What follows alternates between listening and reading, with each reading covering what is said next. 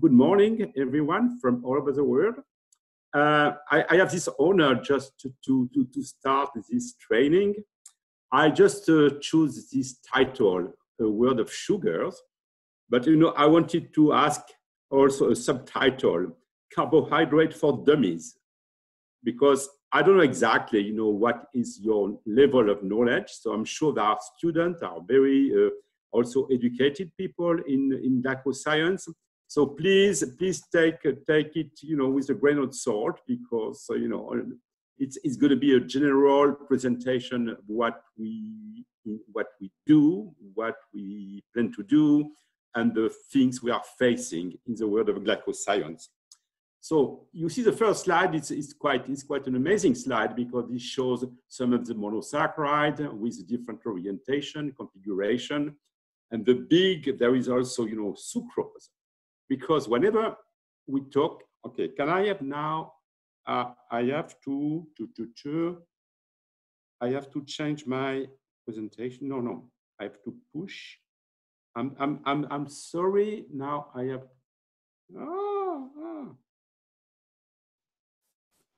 You can choose to share your. Now I have to make sure that I can change my. Okay, good, very good. Yeah. So when we talk about sugars, everyone thinks about sucrose, and of course sucrose is a very important component of our field. It's a fantastic disaccharide.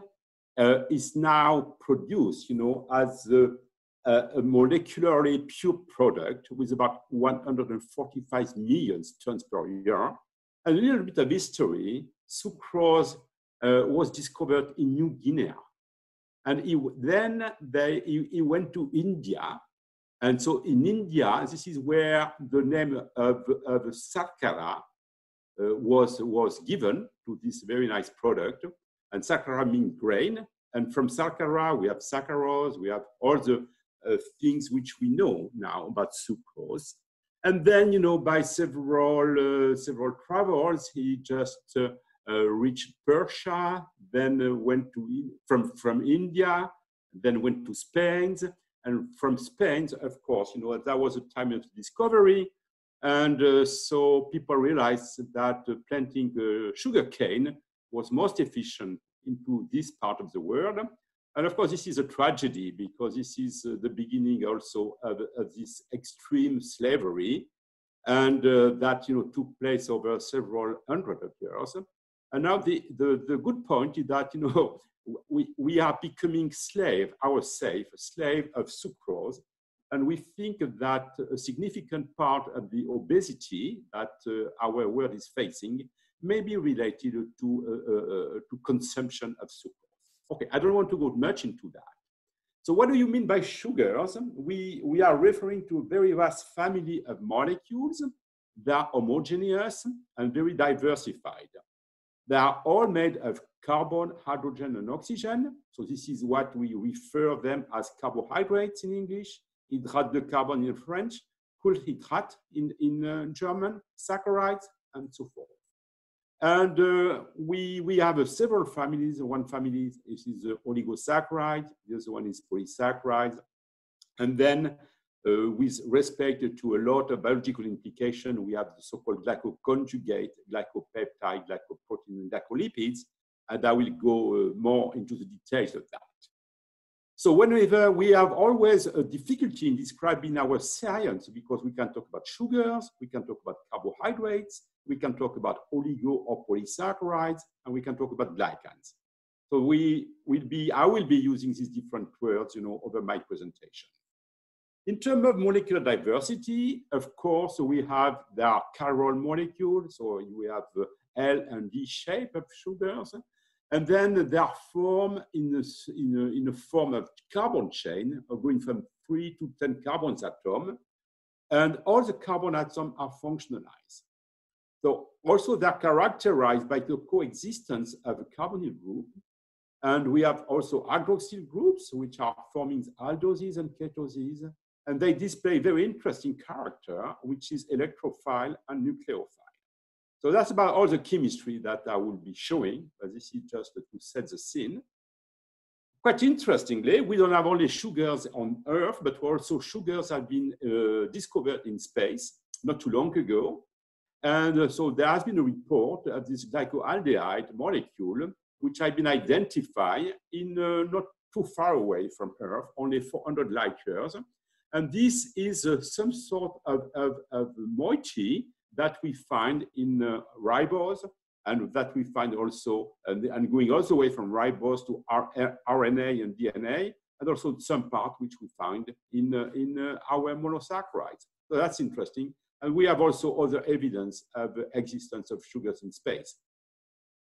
Now, in terms of depiction, most of the time, whenever the students are taught about carbohydrate, this is what they are taught about. This is a famous Fisher discovery, which of course made a good sense whenever this, I mean, it was a fantastic discovery, but it's wrong in a sense that this linear type of representation of monosaccharide are wrong in terms of their existence.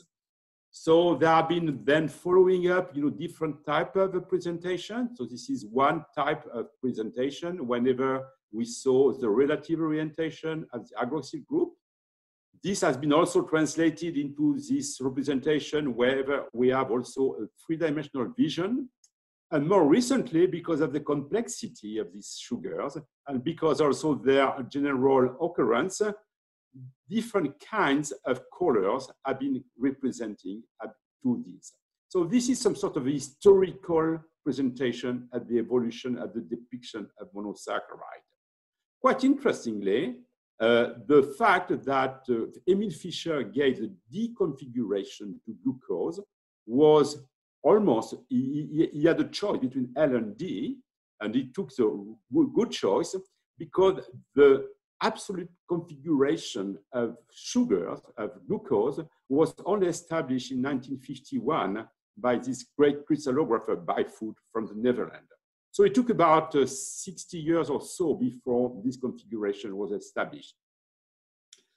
Actually, a great progress has been made whenever many scientists involved in glycoscience realized that it was required to define, to have convention to describe with a symbol nomenclature to define these sugars. So this is a great paper because there are like 40 co-authors on this.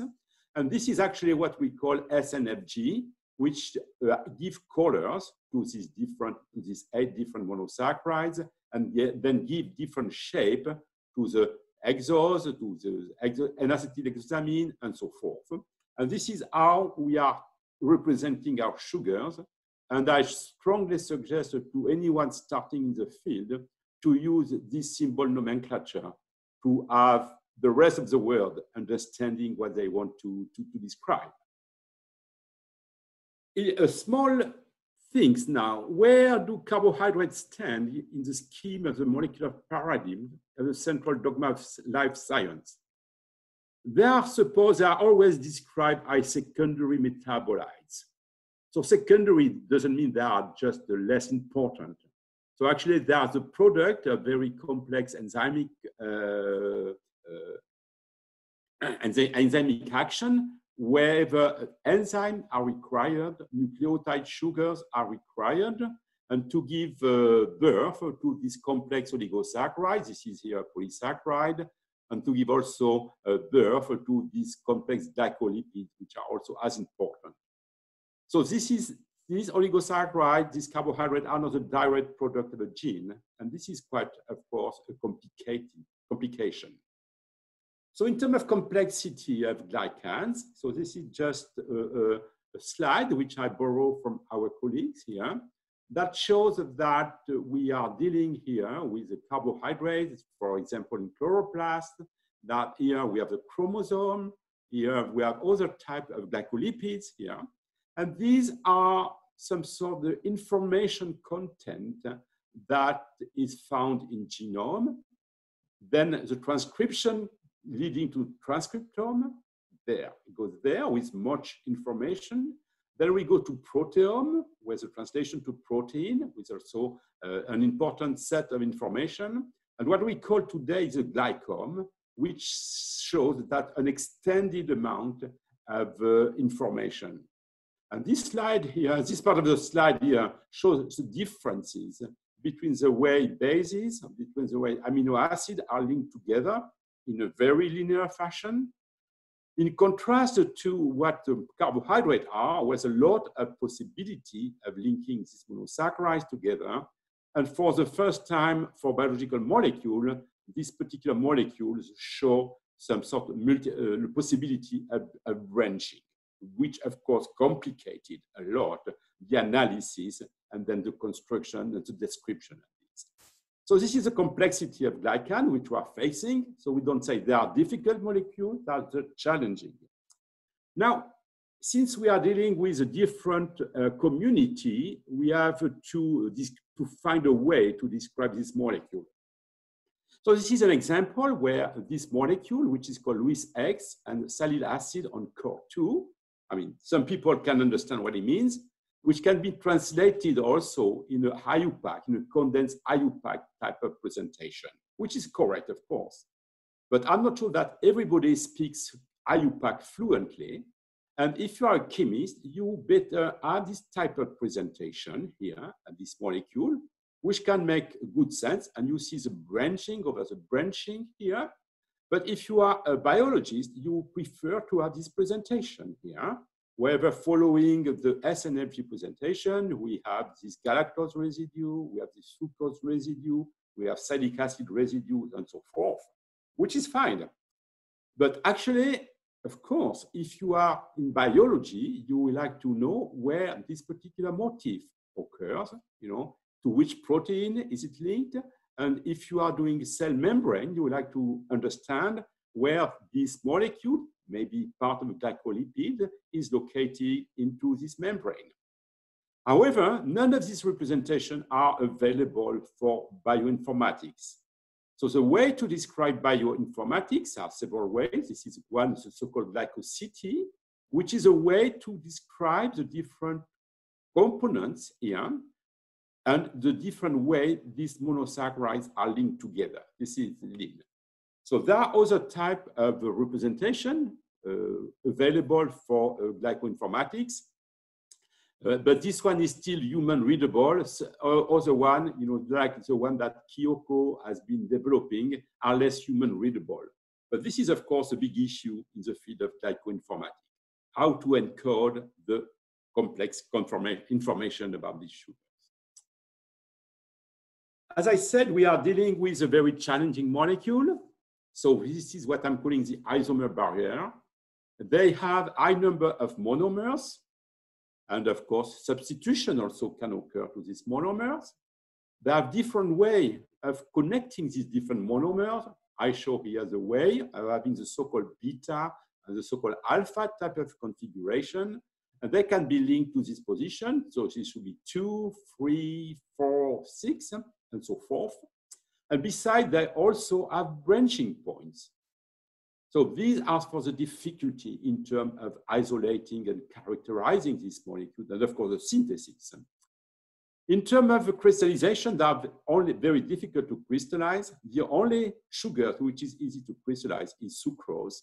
So it was complicated to get three-dimensional structure of carbohydrate. In terms of chemical synthesis, they are also quite challenging. And as I said, they are not a direct product of a gene, so they are different from proteins, and they cannot be amplified by PCR, so are different from nucleic acid. So these are the different points which we have to face in order to move forward in our elucidation, understanding, comprehension, and to see how this molecule participate in a very important biological effect.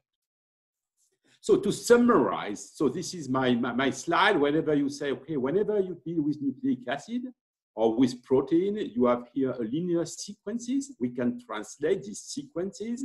And this, for example, can be read saying, okay, I am hemoglobin. Whenever we deal with the with structure of carbohydrate, we have to not only be able to construct this molecule and to understand how they interact with the rest of the world. And this could be, for example, the signal for this molecule saying, I am a cancer cell. as I say, many people speak English, not less people for the time being speak Chinese. And again, this is the difficulty of deciphering the meaning of this structure. And as I said before, in bioinformatics, the difficulty to encode the structure is quite small. So a few examples, I don't want to go too much into that. We characterize the oligosaccharide and polysaccharide. They are structurally complex molecules, and they have a lot of functional diversity. So we found these oligosaccharide and polysaccharides all over in your life. The oligosaccharide, by definition, they are composed of 4 to 10 monosaccharide, and sometimes there's a result or the transformation of the degradation of polysaccharide. You know some of them: dextrin, fructose oligosaccharide, and galacto-oligosaccharide. They are quite used, quite studied in human nutrition. We, of course, know the cyclodextrin, and more recently, there have been, of course, this discovery of human milk oligosaccharide, and now we have the possibility of going through synthesis and also biosynthesis of this human milk oligosaccharide, which can be synthesized and produced in very high pure quality and added to formulas. So this is an added value also of this oligosaccharide. For polysaccharides, we have even an increased diversity. They are used as energy storage. I will go into that. They are used also as structural support. So this is corn.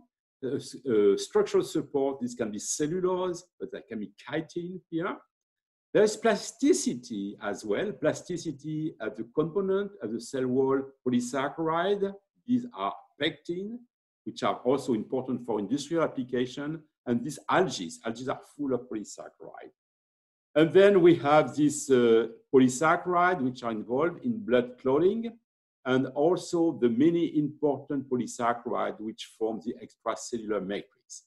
So as you can see here, there is a diversity of role and function, which is fantastic, and which still has to be fully discovered.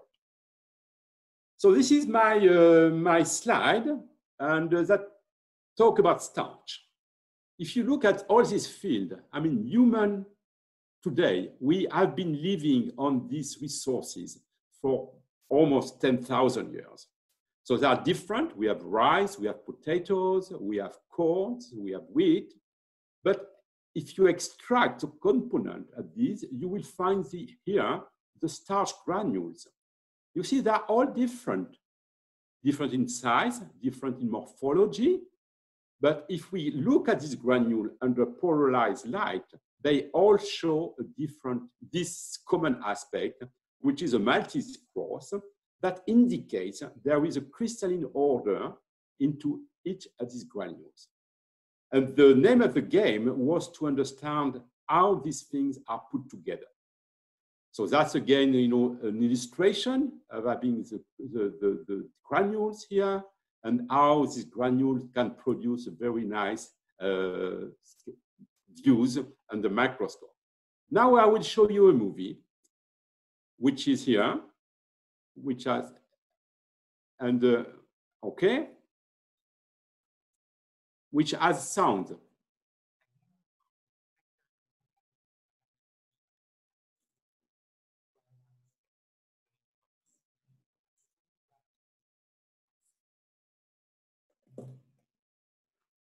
This is a magnification factor. We go from 1.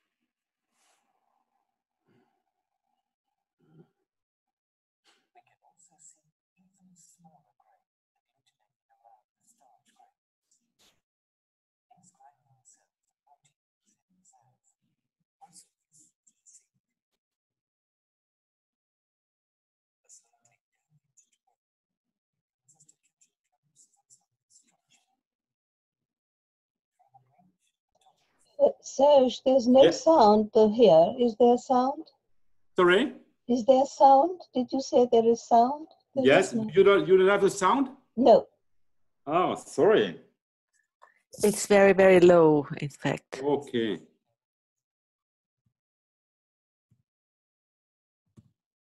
Ah.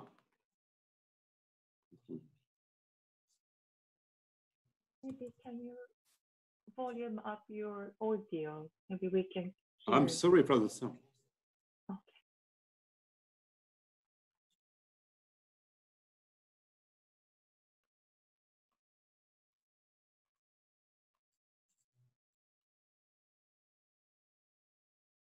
Is that better? No, we can't hear you. Oh, you can hear. Okay, sorry. Okay. So that was my Google start, you know, whether okay. Now I have to stop these things. Ah, shit. Up, up, up, up, up.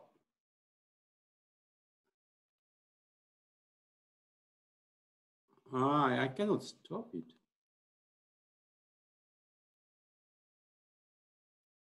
Maybe you can stop sharing your screen and then go back. Maybe I can stop sharing the screen. How do I do so?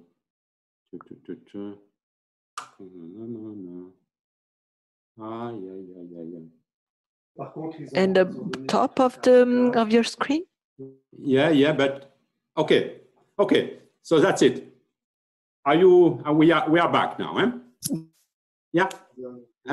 So again, you know, so going to starch, as I said, only glucose, and this is made, you know, a very simple way, in a sense. Glucose molecule, which are linked alpha-1,4. So this is the amylose component. But the most important part is the amylopectin, which shows a lot of branching. And the challenge was to identify how these things are put together, because they are the natural reserve of energy of all plants. And it took us several years to go from the understanding that starting from a glucose residue, they were forming double helical structure, which has parallel stranded. This is double helical structure. Then these double helical structure are put together in the form of a crystalline platelet, which can contain maybe 500 or so of this double helical structure. These platelets are organized into what we call blocklet. And the organization of the blocklet follows a very nice principle, which is a so-called phylotactic principle that governs most of the morphology of the plant. And these blocklets are put together into layers here, which are responsible by the organization to the things which we see under polarized light. So now we have a consistent description over 5 or 6 orders of magnitude of the different ways starch granule is made of. And this is still maintaining a high density of matter because this is a reserve of energy. And by analogy, now I say, this is what I described to you, going from the glucose to starch. But I like to draw this analogy because with also the one here, which is of course the one to maintain information. Each of the key things in nature, energy for plants, genetic information, they start from a double helical structure made on a polysaccharide backbone. So, and having the same repeat unit, about 2 nanometers. Here we have anti-parallel things. Here we have a parallel organization, but they still follow the same sort of organization, architecture, overall 5 orders of magnitude. So to me, this is a very stimulating observation of thinking that we can draw from all these talk. Now we change gear and we go back bacterial polysaccharide. So we heard about the gram-positive bacteria, gram-negative bacteria. They contain a significant amount, a very important amount of a carbohydrate. We have the peptidoglycan. The way they are built together is different between the things. And we have here, for example, a very important lipopolysaccharide, which is found in the gram-negative bacterial endotoxin. And here we have the components of the peptidoglycan. They all serve as protective layers of all these bacteria, and understanding how they are put together is still not completely understood. And this will be also a nice step forward to understand that, just to have also an intelligent way to fight these bacteria. But these bacteria, they also produce exopolysaccharide. So they, for example, this exopolysaccharide, they are playing a vital role in the maintenance and functioning of the biofilm. And they contribute also to the pathogenicity and the antifungal resistance of the bacteria. They are produced by a lot of bacteria here. I just mentioned lactic acid bacteria, which are so useful for functional properties and industrial application. And these polysaccharides are used, you know most of them, because they are used as thickeners, stabilizers, and so forth. And there are, for example, cellulose is also produced by bacteria, chitosan also. Hyaluronic acid is also produced by bacteria. But also we can find new bacteria in extreme marine habitats. And we have also now these exopolysaccharide, which are more and more identified in macroalgae. So there is all world of new structures to be discovered in this field. The things of proteoglycan, I mentioned that before in terms of the extracellular matrix, they are forming that we have a core protein to which one or more covalently attached glycosaminoglycan, and they occur in the connective tissue of the extracellular matrix. The components are known to most of us: chondroitin sulfate, keratan sulfate. Most of the people know hyaluronic acid, because hyaluronic acid is used also in cosmetic. So this is to make you look nice. And heparin as well. Heparin, of course, is a tremendously important product because it is injectable, blood thinner, and it catalyzes the anticoagulant activity of antithrombin. And the bioactive moiety of heparin, which is responsible for this particular expression of functionality, it's this pentasaccharide, which is some sort of an accident in this long chain. And this pentasaccharide now, it took several years, of course, several decades of research to identify the pentasaccharide and to grow for chemical synthesis of this pentasaccharide. There was a tremendous achievement by our community to make these drugs, which is now fully available. But heparin is also involved in a significant amount of interaction with the so-called heparin binding protein, with enzymes, with lipoprotein, that also has a growth factor, and so forth and so forth. So you have a list here of all the interaction that heparin is taking place. So a unique and very important component. Now let me see from dream to reality. So this is actually what the people from cosmetic would like you to look at. Most of the time, this is a way that people in biology would like to consider a cell. Quite nice. Actually, this is a dream. The reality is more like this one. Wherever, you know, we have this poor guy here, but here we have also this glycocalyx. This glycocalyx occurs at all the periphery of the cell. It's very essential, but for the time being, there is a lot of understanding to go to characterize these different polysaccharides or glycoconjugates, which are here, and have a tremendous role in terms of the protection of the bacteria, but also in terms of the interaction of the bacteria. So this is the whole field of a glycoconjugate. where even we realize they are complex and there is recognition. So again, this is a drawing whereby some glycoproteins, some glycolipids have been represented. As you can see, they are just at the periphery of the cell, and they, of course, play a tremendous role in the cellular, in the social life of the cell, so to speak. And this is an example, again, a famous electron microscopy representation of a glycocalyx as regard to the cytosol here, that display, that shows the role of these conjugates. So these glycoconjugates, they form a very large family of glycomolecules. We have glycolipids. We have where we have the lipids like ceramide and so forth, which are linked to the glyco. There are the lipopolysaccharide, where these polysaccharides are anchored to the membrane lipid. As all families of glycoproteins, and this also includes the proteoglycan, the peptidoglycan are there also, covalently due to peptide. And then we have also the glycopeptide, which result from the degradation of oligopeptide linked to oligosaccharide. So this is a very, very important family. And these glycoconjugates, they are key mediators in the cellular social life that we are dealing with.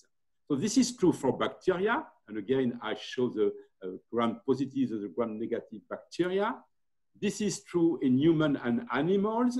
That's true also in plants, where this interaction are playing a role into the growth of the plant, into the protection of the plants.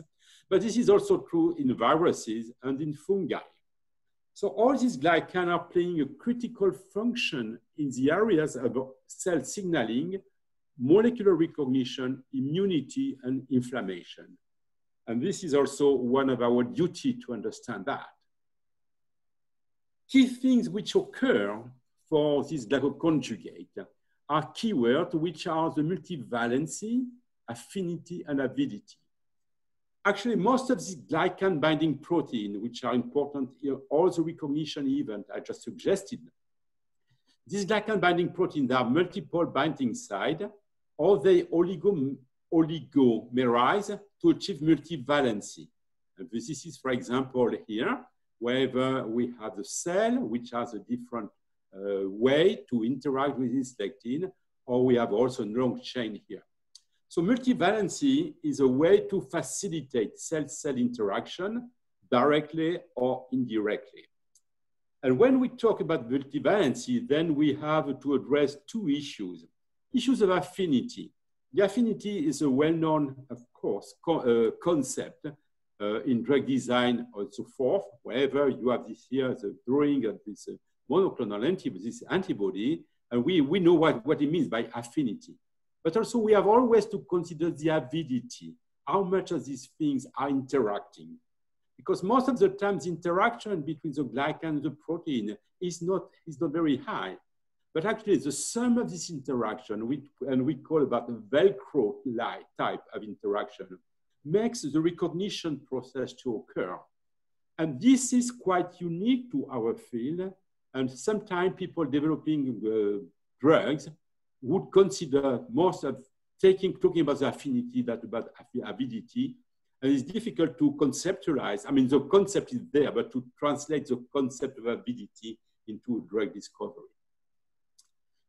So a recapitulation of all this molecular interaction that involve carbohydrate, viruses, cancer cells, hormones, enzymes, antibodies, glycoconjugate, lectins, which are important, toxin, and bacteria. So I name most of them, and this is, of course, a very popular slide in our field. Whenever we talk about some of them, we have also to consider the biosynthesis. And the biosynthesis of this cell, of this oligosaccharide, that's the glycan. I mean, it's a very complex process. We know the final details of this complex until recently. And this is this complex that takes place in the endoplasmic reticulums that goes through a series of of linkage of synthesis, degradation, control of quality, and so forth, to go to the Golgi and to be transferred as a block to the external part. And so this is a case of this N-linked and O-linked glycan, wherever we have, they are very famous and very well studied nowadays, with the asparagine link here, and the important role of fucose, and then the different type of glycan, which are identified as high, hybrid, complex. And we know also that these are the N-glycan, but there are also the O-glycan, which are linked on serine and threonine, which are smaller. And they are all composed from a series of limited amount of monosaccharides, which are shown here. And these N-glycoprotein, they are just here. And they, like, for example, these are the so-called decoration, which are more than decoration on a given protein. And you see they are important. Sometimes such a disaccharide, such a glycan here can cover up to 400 Armstrong square, which means they are playing a role not only in terms of recognition, but also in terms of physical chemistry. They are just assuring some stability. There are also solubility. They can go for epitope masking, and also they can be involved or not involved in interaction or recognition. So first of all, I'm trying to identify the nature of this glycan, their location on a given protein, and understand their role in the recognition and protection is also a key point, key area of research in glycoscience. So I give you some example about sugars and infection. I mean, this is like a timely because we are facing a very difficult time, and which should be just flu virus and glycan. This slide here shows a summary of the different flu virus episode which we have. We usually have the seasonal flu, which is essentially affecting humans, but also we have the so-called H1N1, which is referring to the Spanish flu in 1919 that killed over 40 million people in Europe. And then this has been changing. So H means for hemagglutinin and for neuraminidase. This one is responsible for recognition, for interaction, and this neuraminidase is responsible for cleaving. And they are acting on a very simple, similar as seen like that, type of glycan. And the only difference between the so-called avian glycan and the human glycan is the nature of the branching here of this salic acid on the core here, galactose plaque. In one case, we call it, it's referred as being 2-3 linked, and the other one is 2-6 linked. So if you just have a look here on a piece of paper, you don't see too much difference, but actually the 3-dimensional differences are quite important, which of course is a relief because we wouldn't like to have too much of a mutation for this viral to interact with this one. So the way that human and avian receptor interact with hemagglutinin, and of course this is what essentially happens in China, wherever there is a closeness between human beings, between pigs, and between also hens here, and which are forming a reservoir for propagation of this avian. Yeah. And again, I show the differences between the 2-6 and the 2-3, yeah? Which you can see better, because if you look at the primary representation, you know, that's salic acid, alpha-1,6, beta-1,4, you don't see too much difference. So the virus strain, so are just called according to this surface protein. So this would be H1N1, and I show this one. So H1, hyaluronic hemagglutinin here, is responsible for binding the virus to the cell via the salic acid on the membrane. So there is here the insertion, invagination of the virus. And the neuraminidase catalyzes the hydrolysis of salic acid, and which allows budding and release of the virus. So these are the key events. So I just have to apologize for any colleagues in virology because this is very preliminary type of presentation, but it gives you the figures.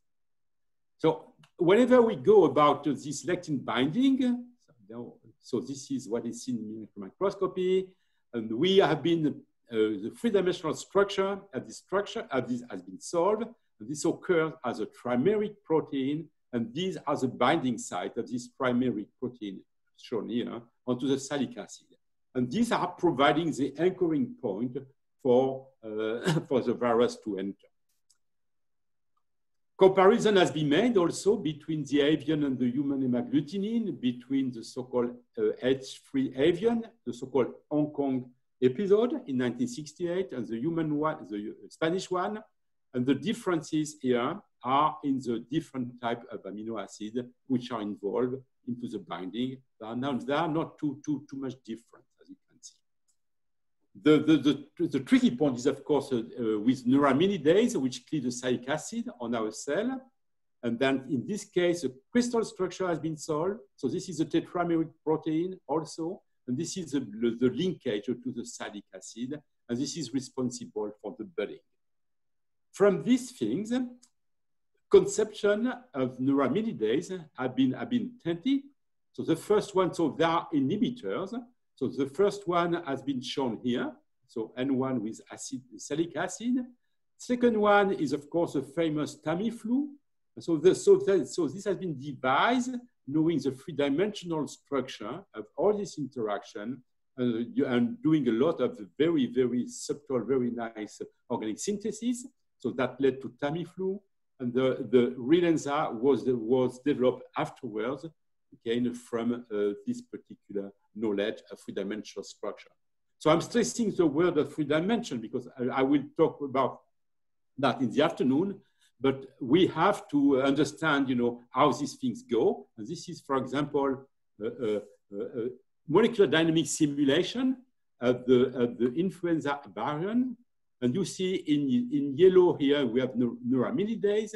In orange, we have the hemagglutinin, and there are interactions. So nowadays, we are capable of running molecular dynamic simulation for a long time, trying to understand how these molecules behave, whether, for example, there is a bivalent, there is spacing between the so-called spike protein to make it compatible with bivalent antibody association and so forth. So this is a present status of knowledge in terms of structure and also dynamics and interaction with the membrane.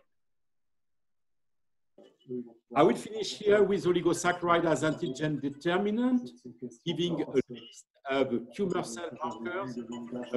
cell markers, cellular adhesion, and so forth. And I will finish by the simple example of blood group antigen. So I will skip 2 slides, which are important, with 2 series of slides, which are important in terms of xenoantigen, finishing with a sugar infection, saying that the sugars are varying from one species to the other one. And this was a discovery of glycan and blood groups by this Landsteiner. So this gentleman was so famous, they made a stamp in his honor, but actually he was not the only one. There was this also great lady, Dr. Watkins. So we made ourselves a stamp to recognize her contribution. So this is a blood group antigen, whether made of very simple sugars, glucanac, galactose, N-acetylgalactosamine, and fructose. They are making the so-called blood group O, blood group A, and blood group B with very, very tiny differences. The tiny differences which are fantastically important in terms of the blood transfer and so forth. And so this is an example where we have the so-called A, B, and O system. So that this A and B system, I show them here. O antigen, which is devoted at the side chain here. And they are on glycoproteins and glycolipids in the red cell membranes. And that also occurs on most cells and tissues in human and animals. So they are here. And of course, we have to understand more about that. But there is a very striking observation that the worldwide distribution of human blood groups is not the same. And we have zones in our planets, whether there is more O zones here, zones wherever that A zones with the blood group A and B zones. For example, A is quite prominent in Europe and is less prominent in other parts of the world. And some work has been made to make a relationship between the occurrence of these zones here and also to the existence of epidemia. So people have been relating the occurrence, the influence of Black plague in Europe, and though that only basically most of the people carrying the A zone, you know, survived from this epidemic. In contrast, other cholera has been also addressed here, and then a bit the people surviving cholera would be more likely to display a particular type of blood group, and the same also for malaria. So this is also some sort of vision that we may have, that we don't know exactly what's the role of these blood clot substances, but what we think that our sugars are the results of the co-evolution between animals and microorganisms. And of course, that, so this is my wife, Anne Emberti, who prepares this slide here. So the result of evolution, and so that we think that the biological role and significance of the glycans on our cells is actually to create and generate diversity. So that's about what I wanted to describe. Of course, this is a very broad description, you know, but very light description because I could not go into the details of all these things, just to show that we have an immense task in front of us of trying to identify, characterize, construct, understand how this mechanism go together. And glycoinformatics is important because it's putting all the significant amount of information together from which we can draw conclusion. And I wanted to address you to this article that Frederic and Davide and myself published in the blog, Glycopedia. And this article is a description of what are the tools which are available in bioinformatics, in the cyberspace, which are available if you want to address issues regarding the analysis, regarding the characterization, the representation, the occurrence of all these very fascinating molecules, and to move forward in the understanding of the role and function of these. And so that was my presentation, which is hopefully finished in time.